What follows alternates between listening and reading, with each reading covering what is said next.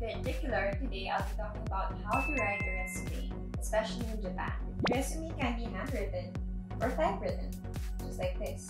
Do not use correction tape or cross out your answers by using double lines.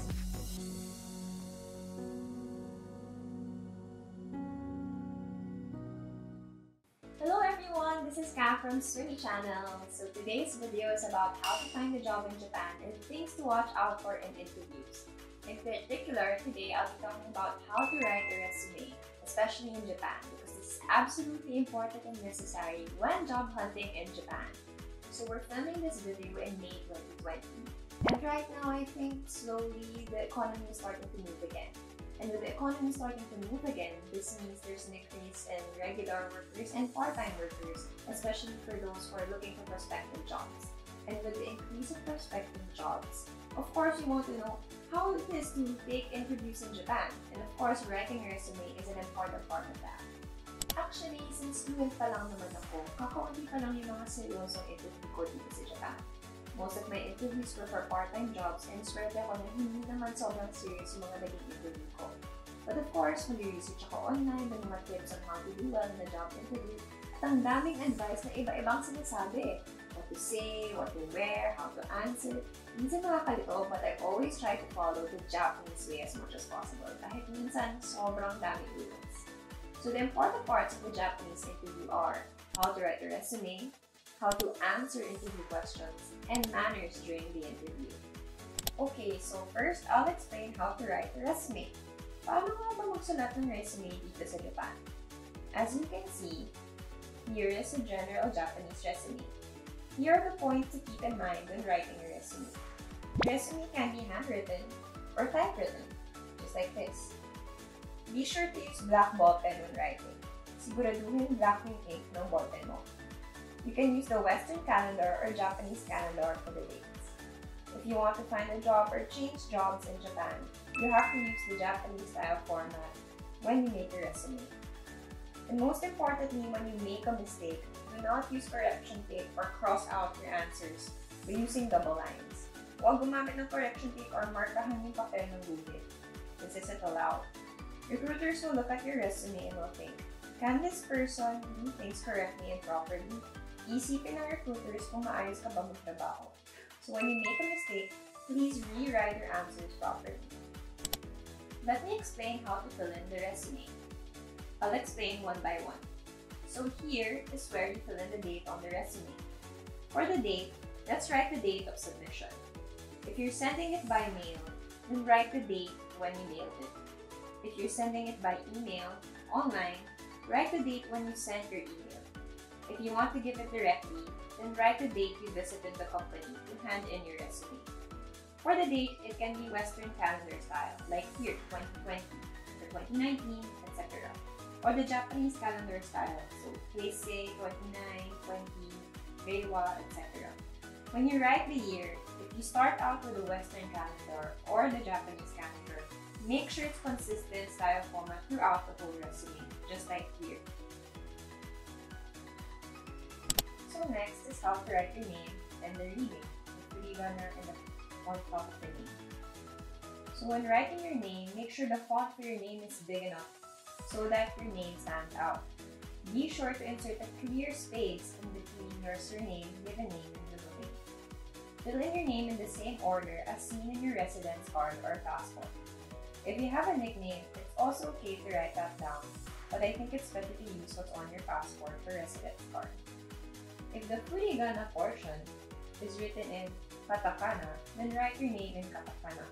If the furigana portion is written in hiragana, then write your name in hiragana, like here. Now we're going to write your birthday. So, for writing your birthday, make sure if you wrote the date on the resume using the Western calendar, then you write your birthday in the same way. So if you use 1990, 1991, etc., keep it the same way. Or if you use Heisei 1, Heisei 9, etc., be consistent. Write also your age following the Japanese format. So in Japan, on the year you're born, you were 0 years old. Your next birthday, you will turn a year older. Parang sa Pilipinas lang. Then for your ID photo. Attach a photo taken at an ID photo machine, yung mga booths na nakikita mo minsan sa station, sa mall, etc. Or a photo taken at a photo shop. The best background to use is white, blue, or gray. Also in Japan, photo retouching, like making your skin look better, is not allowed. Sorry friends, bawal mag-retouch ng photo. Make sure there's no difference from the real thing. When you're interviewing for a full-time job, wear a suit. A black or navy blue suit is best. For accessories, small or minimal ones are okay. Make sure your hair is neat and clean, especially for those with long hair. Make sure your bangs don't get in your eyes.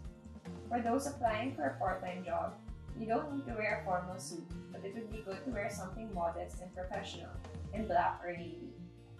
Ako personally, when I go for interviews kahit part-time, minsan yung suit yung sinusuot ko.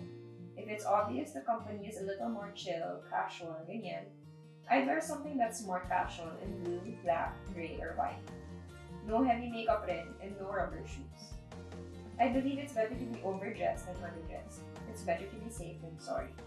Basta wag super wild yung photo niyo sa resume at yung susuotin niyo sa interview. Next, your educational background. Write your educational background in chronological order. Don't write your work history in this part. Your work history is supposed to be for this part. Then start filling in details after your high school graduation. So your educational background from your college or vocational school. Write the date of entrance when you started school, and also write the date of graduation. Also, if you fill in the school location and country in the parentheses, the resume will be easy to understand. Then, for work history, write the company or companies you work for in chronological order. Then fill in the date when you joined the company and the date when you left. When writing the company name, make sure it's the official name. Don't just write Swimmy. For example, you write here the Swimmy Co. Limited, Kabushiki Kaisha Swimmy. You don't need to include your part-time job experience or your internships. However, you can include your part-time job if it's directly related to the position you're applying for. Now let's talk about your language skills. Write down all the languages you can speak in this portion. The language level can be filled in as daily conversational level, business level, or native level. If you have language test results, be sure to fill in your score. Also, fill in the year and the month when you receive your test results. Do not write languages that are below the daily conversational level. And for PC, IC, and IT and tech skills, you can fill them up here. Fill in any software IT tech skills that you have. If these skills are already evident in your work history, then you don't need to add them anymore in this part. For Microsoft Office skills, write down what you know, like Excel, Word, PowerPoint, Access, and other similar applications. If you're particularly good at Excel, kung magaling ka sa Excel, list down what functions you're good at.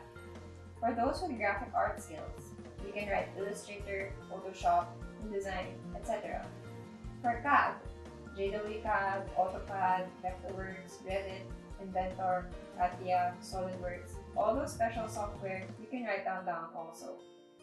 If you are an IT engineer, write down the language you use, OS and DB.